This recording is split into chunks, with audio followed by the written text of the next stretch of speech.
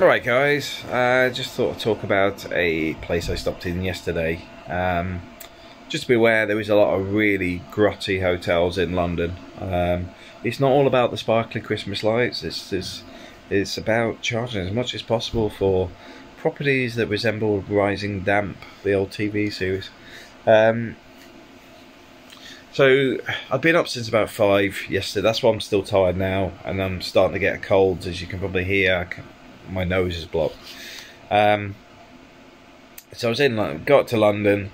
It's a problem at Euston Station, relating to power lines, I think. So the station was sort of closing as I got there. So no way home. Went and did my office stuff.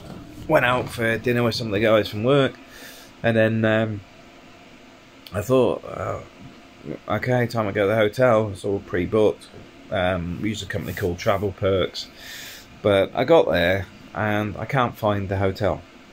And I'm looking on Google Maps, and I'm like, it says it's here somewhere. Put the address in again, comes out the other side of this area. Where am I on the other side? Not there. Come back, and there was loads of people looking at their phones and stuff outside with bags, and I thought, they're looking for exactly the same place. There's a place called Annabels Hotel. Worst place I've ever been to. And I've been to cheap hotels. This one was nearly 300 quid for the night, and I would say Derek House is probably more in keeping with the state of the place. But anyway, so there was some Swedish. I think they were Swedish. No, they weren't. They were. I think they're from Norway actually. So they were looking for a place, and another guy turned up. So there's a few of us, and then somebody just come out of this house with no information on the door. It's literally just a door, no signs. I think it's number 35 or something, Hyde Park or something. But and he just shook his head, and he's like, "Don't go in there." I'm like, "Is that the hotel?" He's like, "Yeah, but don't go in there."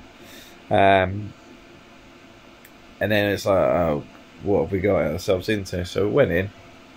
It's a little desk, no phone number, no a bell, nothing, nobody there. Took a bit to find the phone number. Phone box is full. Can't check in. Everybody was sort of like scrambling around trying to get other accommodation. The Norwegians went off.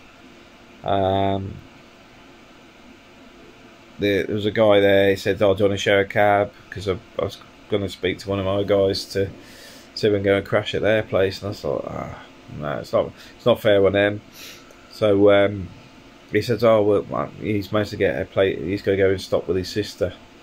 And no, I'll wait for Travel Perks because I've already booked it. And I'm not paying. I need, they need to sort something else out. It's now nearly midnight. Still nothing. Chased Travel Perks a few times, and at that time, I'm like this. I'm already sleepy. I'm irritable. Getting close to smash the place up with a fire extinguisher. And then this guy comes in, and my American guy, and I says, "Are you the check-in guy?" And he says, "No." He says, "Just find a room with a key in the door and just take it." He says, "Just take the key out, go in the room and lock it." He says, there is no reception here. Nobody comes. It's a scam. And when you look at the Google photos, they're fake. They're fake on Expedia. They're fake on hotels.com. They're fake on Google. I just uploaded some real photos, so I'll be interested to see if they publish them. Because even the building is not the building. They've put a building from somewhere else. Every photo is fake. So I've managed to get a room. Get in the room. Can't get to the wardrobe. There's a fridge in front of it. Bleach on the fireplace, absolutely freezing. Managed to get the heater on, got an electric shock off that. Then just lay on the bed because it was dirty, and it was like, I've never been in that experience before, and it was horrible. It was really horrible. And then Travel Perks rang me and said they got me another accommodation. I says, look, it's now past midnight. I'm not going around London at midnight. I'm already tired, not interested. Sort it out. And this morning I went on Travel Perks. My booking doesn't even exist. I think they just completely wiped everything. Checked on Expedia. No bookings being taken on this place. And it seemed like lots of people were going there as if it was a proper hotel. I have no idea how they're making money off it, unless they're blocking people's refunds or something. But looks like all the websites are pulling the plug. But yeah, I'll put up the video up after this one about the room itself.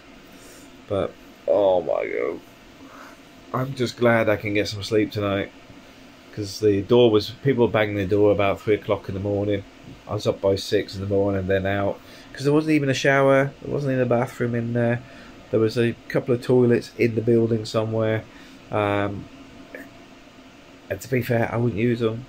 Everything was just filthy. When I got back, I couldn't wait to like strip off, have a shower, and de-infest. Nightmare. I think we'll try to charge 300 quid a night for that. But anyway, just want to share that lovely little treat. Be careful when you're booking stuff in London. Thanks for watching.